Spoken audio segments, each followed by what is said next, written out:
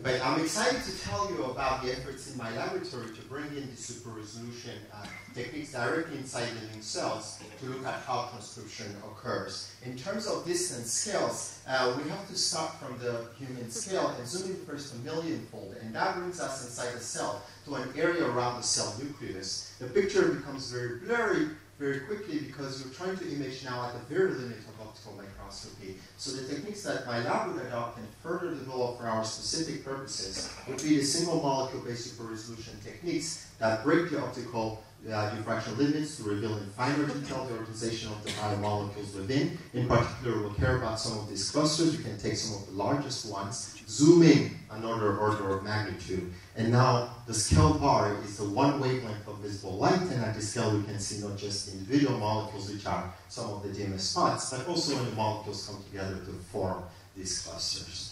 The molecule of interest is RNA polymerase II. It's the molecular complex responsible for the synthesis of all messenger RNA. And we were joking in the summer school with the students that, in fact, if you Google transcription, Google will tell you that transcription is a well-understood process. And you would even get cartoons like this that tell you exactly how transcription happens inside the living cell. So, for example, the polymerase may not have a specific gender recognition domain, so it's assisted by a general factor. Once that's bound, then you'll see the polymerase coming out in blue or green that would bind alongside dozens of other cofactors that in this cartoon will just magically fly in from the right. So once you form the co-initiation complex, then a distal region, the enhancers believe to zoom in and laser focus know directly where to touch the polymerase. And once that happens, it would release the polymerase, which can then track like a train on a railroad, unwinding this double helix to reveal the genetic code ATGCs, which copies one strand into an iron copy. Now, however elaborate this cartoon may seem, it's still just that, right? A cartoon. It's too simplistic and perhaps even wrong. The reality is that there is no method of microscopy that would allow you to uncover such dynamic processes with sufficient detail. And the problem has to do with what we mean in the field when we say we're looking at single biomolecules. Represented here, for instance, is the green fluorescent protein. The molecule itself may have a Stokes radius of 1 to 2 nanometers, but of course, what we're looking at is light emitted from that molecule. Light being a wave, it will diffract at the same order as the wavelength. So what you get is this big blob that is 2 orders of magnitude bigger than the actual size of the molecule. So if you want to clearly separate multiple molecules, they better be separated by more than the wavelength of light, or more than 100 times their actual size. But luckily, the opposite is also true. That is, if you can separate your localization in time, you certainly can localize the center with nanometer accuracy. And that's the principle behind single molecule-based so-called super resolution techniques that use the fact that you can turn molecules on and off to reconstruct a picture here that is much sharper than what conventional microscopes can resolve at the top. These techniques, of course, go by many acronyms. You've probably heard of photoactivation localization microscopy, polymer stochastic optical reconstruction microscopy. And for the purpose of this talk, we'll just assume they work under the same general principle. So in the next slide, I will try to summarize what we learned early on so that we can move to some of the more recent lessons that we're learning from these studies. So we can do super resolution in a living cell to reveal that molecule forms these clusters, and then we can take one of these clusters and we develop a time-correlated super resolution analysis called TC-PALM, whereby if we take one of these loci and plot the number of detection that you get per frame, when there is no cluster over time, you get virtually no detection. When a cluster does occur, you get a high frequency of detection, and when the cluster is assembled, you get again low detection. And this is just the same information represented in a cumulant form. So now the slope will tell you the density of detection. When there is no cluster, you get this kind of plateau, and when a cluster does occur, you get a high frequency of detection, and then you go back to a plateau upon disassembly. This allows you then to estimate the cluster lifetime, and we can do that, and we get an average cluster lifetime of about 8 seconds. So we noted, especially for students, that 8 seconds was actually very short-lived, right? A typical polymerase elongation rate is about 2.5 kilobase pairs per minute, and a typical mammalian gene size being about 10,000 base pairs. It should take several minutes to finish even one messenger RNA, whereas here we're talking about dynamics that are orders of magnitude faster. But in fact, what we've learned progressively is that it's probably because of the transcription activity actually that this is so dynamic. So if we use a drug, for example, DRV, that blocks a kinase, that phosphorylate the C-terminal domain that we've heard about from Phil's talk, then now a cluster that will normally disassemble in 8 seconds by blocking this kinase activity, blocking the transcription process, now the cluster seems to be very persistent, lasting a long time. Okay. So we know already that it seems functional in the sense that if you block the transcription activity, you actually change the dynamics of this cluster.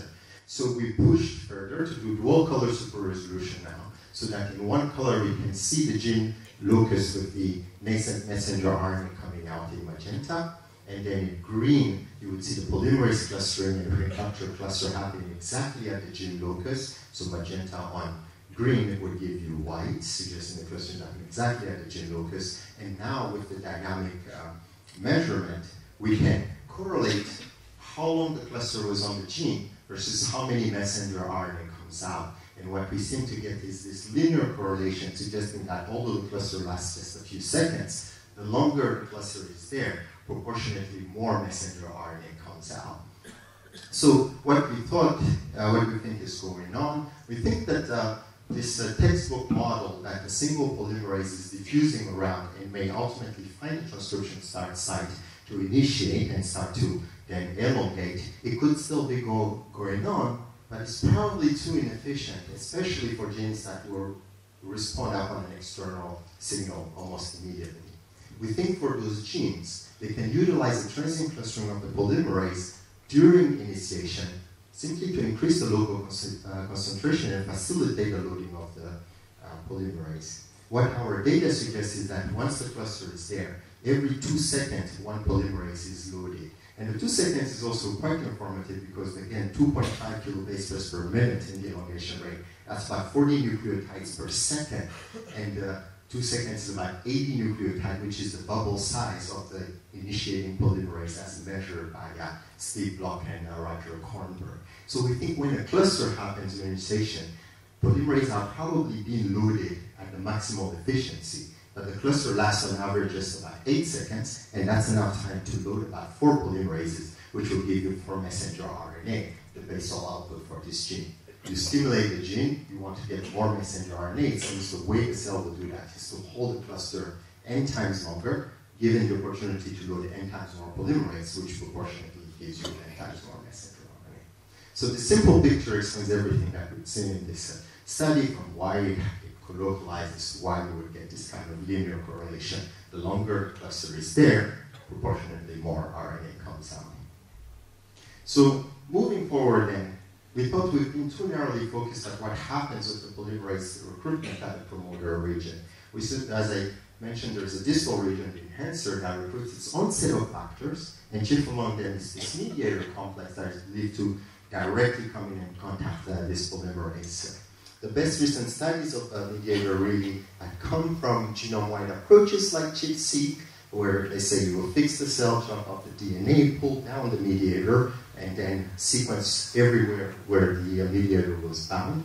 And what these Cissé data suggested was that for many key genes, it's not just a single enhancer binding site, but a tandem repeat of enhancer binding sites.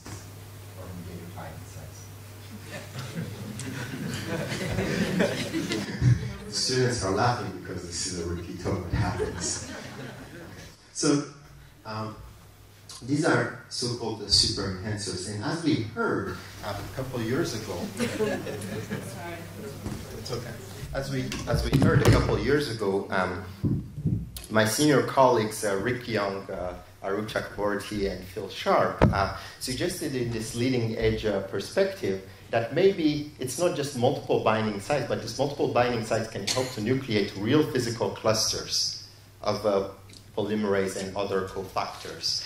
They hypothesized also through incredible intuition about how the super enhancers must work and how they respond to known drug treatments, that maybe that the physical clusters that would be formed would have properties of so-called phase-separated condensate, which most people understand as basically liquid-like droplets. But at the time, it was quite debated because at the time, again, like how mediator organizes in vivo was not known. The biophysical properties of mediator clusters, if they exist, whether they're consistent with phase-separated condensate, also was not known. In fact, to our knowledge, even how polymerase and mediator are associated inside living cell had not yet been seen. So we thought this was something that we could try to address, if at all possible. So we moved to now stem cells, and in the living stem cells, we've labeled the endogenous mediator and did the same type of super resolution that we've done before. Stem cells like to grow close together, so in a single field of view, you see multiple nuclei, and you can clearly see that in the stem cells, the mediator forms these clusters. So in addition to the clusters that look like what we'd seen before, you also see these very large clusters in stem cells. When you do TC-PAL, you see again that most of the clusters are highly dynamic, like what we've seen before. In fact, 90% have an average cluster lifetime of about 11 seconds, but a small percentage, about 10%, would now have this persistent lifetime. Over the course of our imaging, you still continue to get detection, suggesting the presence of the cluster there. Now, with the identification of these persistent clusters, and this was things that we really found out when we were teaching the physiology summer course. So the students there called these persistent clusters superclusters, and I asked them why, and they told me that after the summer course, they wanted us to continue working on it, and if they don't add the term super, we're not going to do that, right? So we work on super resolution and super enhancer, so they wanted to call it superclusters. But in fact, the fact that you get such persistent cluster was a great thing, because then we may not need such high resolution, super resolution microscopy, and we can use other approaches to look at other physical processes. So in particular, one of the trainees, Jan Hendrik Spiele, suggested that maybe we should build a lattice light sheet, which will be a three-dimensional imaging object, and we can still see these large objects. So now we can do longer-term imaging, and with, thank you. We can do longer-term imaging, and with now this superclusters diffusing at the same rate as chromatin, but if we do 30 minutes to an hour of imaging, it's okay. If we do 30 minutes to an hour long imaging, we can we may maybe see two clusters as they come together. What should happen if they're droplets like? Okay, students, you're used to this by now. They should fuse, right? So this is what we're going to show you. This is a longer-term imaging. It's accelerated, and you're seeing two superclusters diffusing around, and when they come together, the movie will repeat. They, in fact, fuse into one. And this is, again, a 3D imaging. So we know that it's not just one cluster goes under the other, right? We can see in both XY and in XZ that the two, in fact, fuse in all dimensions. In fact, we can track the intensities of the different clusters. So, for example, the one in blue and the one in orange. In gray, I'm just summing up the two intensities. And as you track their intensities, when they fuse, they in fact go to the sum of the two intensities, suggesting that they've in fact really merged their content. So we know that mediator forms these clusters, and then polymerase also forms these clusters. So we've gone to do, this trainee Wang Cho did this dual label cell line where endogenous mediator is labeled and endogenous polymerase is labeled. You can already see that for the same cell, whenever you see this large accumulation of mediator, you also see the large accumulation of polymerases. So we can confirm that by the light cell super resolution, that in fact inside the superclusters you get both mediator and POL2.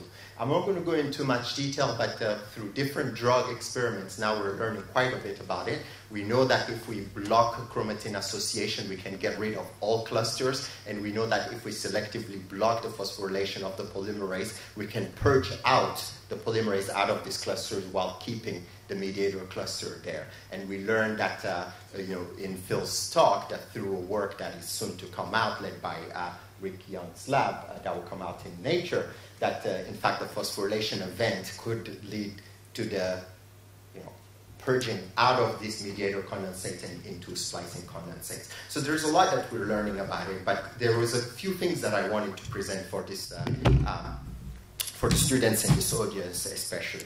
So one of the things that I thought already at the time was getting to be quite good is at least in fixed cell, people could do fluorescence in situ hybridization on DNA to look at where the enhancer is located and look at where the promoter is located. And according to the textbook model, these things should really be touching each other within a single molecule space, right? But what people are seeing is that there is this kind of couple 100 nanometer gap between them. Well, what we posit is that, well, if there is in fact a cluster that is persistent in between them, then the DNA itself does not need to touch, but maybe the cluster that forms at the enhancer can just touch the promoter, and that's sufficient. So we wanted to test that, right? That it could explain this kind of spooky action at a distance with hundreds of nanometer gap. And in fact, if this picture is more dynamic even, you can get things that one moment is microns away, and then the next moment they could be kissing. So we really wanted to test this directly. So we went and picked one of the top super enhancer control genes and labeled the nascent RNA coming out of this gene ESRB. So now in a dual color lattice cytosine in the gene, we can say, for example, the ESRB nascent RNA in magenta, the mediator protein in green, and I will just show you now a focus around the gene locus, and now I will show you the movie quickly. That you will see, for example, let's say if you fix the cell at this locus, right? You can see the gene is over here, and the nearest mediator cluster is over here. It's a micron away. You will never associate these two together. But if you waited just a minute later, they're perfectly colocalizing, right? In fact, it looks like these things are apart. They kiss, they stay together for a while, and then they go back apart again. So if you now look at this movie, in green will be the mediator, in magenta the gene locus, and I apologize, these lights are washing out the screen. But when they come together, you see a white, that is the colocalization between those two. So you really get this dynamic kissing interaction between the condensates. So with the few minutes that I have left, there is another implication that I wanted to talk to the students about, and which is this idea that, we're physicists, and if we use words like condensates and phases, it really means something, very specific in at least equilibrium thermodynamics, right? So condensation, for example, is something that we all have experience with, right? I like to take hot showers, and so in the hot showers, what would happen, right? You turn on the hot shower, the steam supersaturate the air, and the supersaturated air start to condense, and through many different complex reasons, it's a lot easier to see it on a mirror, and you can even do all types of things like that. Have students done this before? Yeah? Okay, good. So, we understand quite a bit about at least the condensation of water alone, and it seems to happen through a so-called first-order phase transition. And what most people understand by that is somehow if you can extract the free energy that are involved, you would get this kind of nucleation barrier. If you plot the free energy versus the cluster size, there's a nucleation barrier. Below this, things will spontaneously disassemble, but above this, the system can minimize the energy by spontaneously growing the cluster. So I want to take a slide to go back through what some of you may know through solid-state physics or condensed matter, and try to figure out, get some intuition about what may be going on, at least from the equilibrium physics, and see how relevant is that really to what could be going on inside the living cell. So those in solid-state physics may recall that the energy associated with the condensation process looks something like this, with two terms, this weird dependence on the cluster size to the 2/3 and this cluster size to the first power. And if you don't remember, I would like to give some intuition of where this may come from. So imagine you're trying to form a cluster of radius r, and you're thinking about the energy that you would need to form this cluster. So you can divide the molecules in two species. The molecules that are first on the surface, they may as likely leave your cluster as they are to stay inside your cluster. You would need a positive energy term, right? And that energy will scale with the surface, so r squared. Whereas the second group of molecules that are buried inside through many different considerations, maybe they like to be inside the cluster, maybe they don't like to be inside a cluster. So you may need a positive energy or a negative energy. Right? And that term will depend on the volume. And the volume will be r cubed. Well, when you're forming a condensate, you're forming a new phase that has a constant density. So the number of molecules that you get will scale with the volume of that cluster. So n scaling like r cubed, so that means that r is like n to the 1/3, you plug it in here, you get the a n to the 2/3, you plug it here, you get n to the first power. Is that okay? Okay. So to dive more for people that remember their physical chemistry, right? Like this first term is nothing more than the free energy associated with the surface. It's a surface tension times the area of the cluster. And the second term is quite interesting. It depends on the natural log of the concentration of monomers in your ambient solution, divided by a preferred saturation concentration that emerges in your system. Those of you who would remember, perhaps now we're at physical chemistry 2, right, would know that this term is nothing more than the change in the chemical potential of your system. But all you need to know really is that something special happens when C is at C saturation. So if C is equal to C saturation, then this ratio gives you how much? C over C saturation is how much? 1. What is natural log of 1? 0. So this term vanishes altogether at C saturation. And you can go back and check if C is above C saturation, natural log of something greater than 1 is greater than 0. With this negative sign, this term becomes negative. If C is less than C saturation, natural log of something less than 1, right, is negative. So with this negative sign, you get a positive term. So in fact, in a supersaturated case, what happens is C is greater than C saturation. This second term becomes negative. So you have a balance between a positive term that dominates at small n and a negative term that dominates at the large term. And this compensation between a surface and a bulk term gives rise to this maximal free energy, right? This free energy barrier above which things can be stable. Are we okay? So to what extent will this really be applicable inside a living cell? You can ask, well, to do that, you really have to be able to see these pre-nucleated clusters. And for that, you have to get enough resolution to resolve this part. And we think that for transcription, for many of the reasons that we heard before, transcription is too highly regulated for us to just see this pure physics. So we went to look somewhere else in misfolded protein aggregation. And these are misfolded protein aggregates that are labeled with alpha-synuclein, which would become a problem if it goes unchecked in Parkinson's disease. And there, with this high-resolution microscopy, you can already see these precursor clusters, and they seem to coalesce like we've seen, for example, with the polymerase. This movie will look back around. It's showing a three-way merger. You'll see these first two merge into one, and the third one merge. So if you look at here, you start with the three intensities.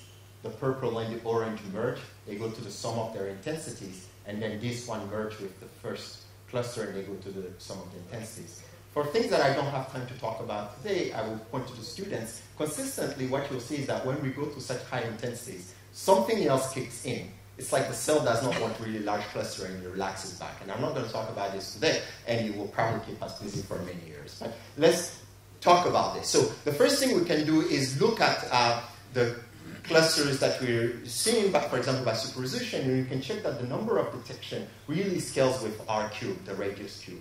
And if that is true, then for the pre-nucleated clusters, it's just clusters that are trying to climb over a nucleation barrier. So it's exponentially harder and harder for them to get to that top, the top of that barrier. The distribution is nothing more than a Boltzmann distribution, an exponential distribution. So rather than plotting the distribution of the cluster size, you can plot minus log of the distribution of the cluster size to try to see what a free energy will look like. So you can take just minus log of that distribution, plot it in log-log plot, and look at small cluster sizes, and we see this asymptotic limit, right, of the 2/3 that creeps in. Okay? So you can say, okay, let's accept that for small clusters they're limited by the surface tension, and then let's subtract it from the rest of our distribution data. So, most of us have done this where we've fitted we've taken data, we've fit in a curve, and we subtract the curve from the data. And the residual gets quite noisy, right? So when you do that theoretically, you take an to the 2/3, subtract it from your distribution. This is my last slide. Subtract it from the distribution. What should be really left is minus Bn. And minus Bn is the equation of a line of negative slope. So I expected the residual that we would get would be something that is kind of linear, but it will be curvy, and I would argue that, okay, it's roughly what we would expect in physics. But when Arjun did this is what he showed me. It's strikingly linear. Right? What this would mean is that there might be other processes at play inside this living cell, but the dominant process is the simple physical mechanism, likely the simple physical mechanism that you can just draw from equilibrium physics. So that allows us then to get both terms. We can then extract for the first time what the critical cluster size is 160 nanometer, and what the nucleation barrier is about 7 kBt, which is small enough that it could happen through a purely thermally driven process. You don't need an ATP hydrolysis, but it's large enough also to create an equilibrium of concentration ratio that is 1,000-fold, which is what we suspect is happening between the condensate and the ambient things. So I'll finish by thanking really the people that did the work. The super resolution and the lattice light sheet were done respectively by Wonki Cho and Jan Hendrik Spiele, both of whom have moved on to become assistant professors now. The last part about classical nucleation theory was really led by Arjun Narayanan, who's also left to go do his independent fellowship. These works were done in collaboration with many different people, the MBL physiology class, the people at Janelia, Luc Labistimio and Ibrahim English, Rick Young, Phil Sharp, and Arut Chakraborty, and their trainees as well. And as I told the students, I was very fortunate to have had TJ Haas, my mentor, and backed by the support of this National Science Foundation Physics Frontier Center, where some of these ideas really originated in terms of looking at weak and transient interaction at the single molecule level. And I also acknowledge the other funding agencies, and we're always looking for talented students to join the lab. Thank you very much. Thank you very much.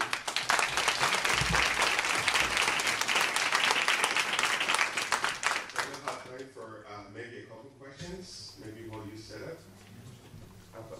We may need that slide. Oh, okay.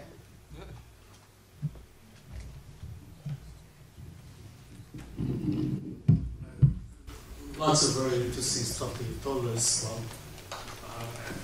Let me ask you a question. What fraction of the pole 2 on the in vivo will form these condensates? That's one. Mm-hmm. And two, I mean, maybe you addressed that, but I didn't quite figure out if these condensates at some point disassemble. Yeah.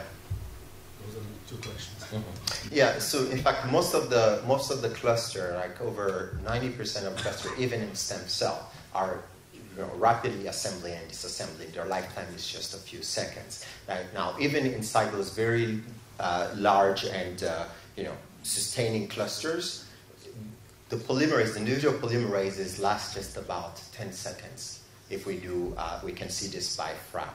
So in reality, at any given time, only a small fraction of the polymerases are actually inside this cluster. And I think that should come back to one of the earlier discussion also. These things are dynamically happening, but they're also rapidly exchanging.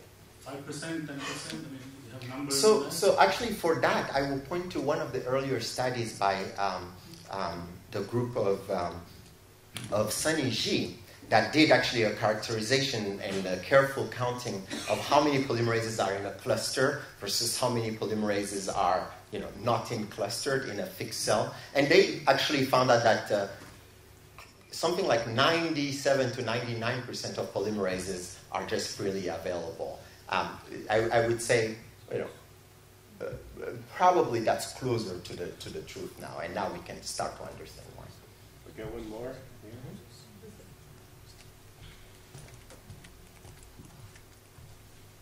So a short question. Beautiful physics, but let's go back to the kissing. What is drilling the kissing? What is reeling in the kissing?